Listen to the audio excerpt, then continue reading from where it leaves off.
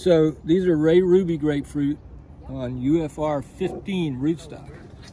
This shows the kind of thing that we're after in the Millennium Block trial.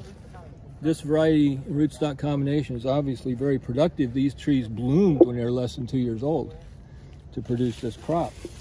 And it's very nice fruit, good high quality. And let's see more here. Excellent performance for a young tree. The question is this going to continue for a period of years?